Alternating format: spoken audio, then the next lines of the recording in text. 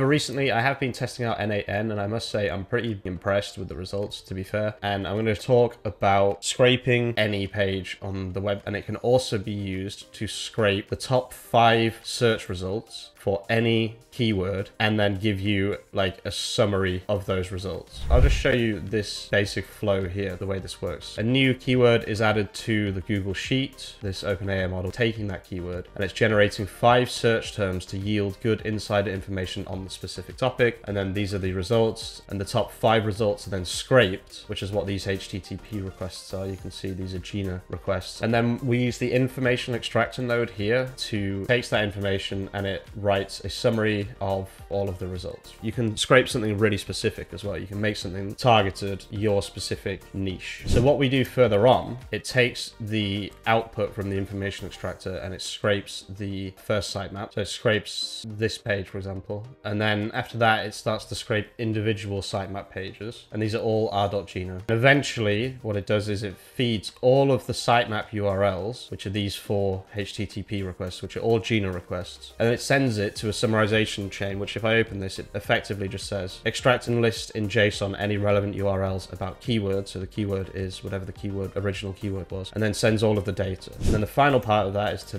just then write an article. So we're pretty much done with this entire process. This took me a few hours, to be honest with you. I'm not going to lie, it did take a little bit of time.